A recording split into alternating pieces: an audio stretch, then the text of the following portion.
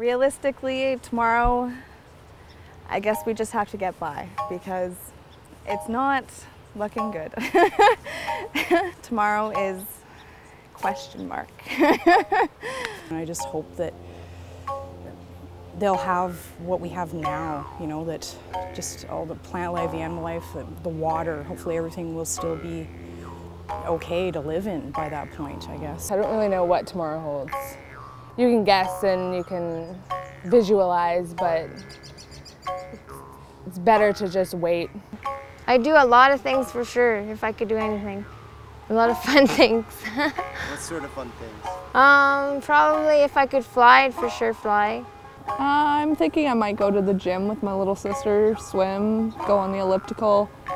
You wake up, and if you want to have a bad day, then you're going to have a bad day. If you want to have a good day, you're going to have a good day. The world's going to hell in a handbasket as far as I'm concerned. I'd love to see change in the community and the way we live. How many tomorrows? Really only one. Because really, if you look at it, tomorrow really never comes. It's just the next day, the next day, the next day. How many tomorrows?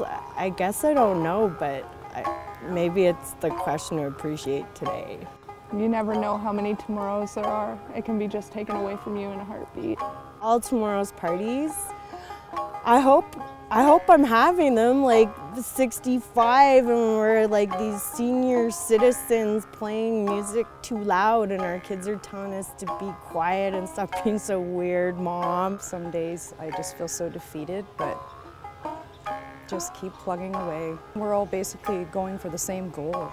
We just need to pull together, really. If they're good, then I'd like a lot of tomorrows. I'm excited for tomorrow because it's a new day and I don't know what's going to happen.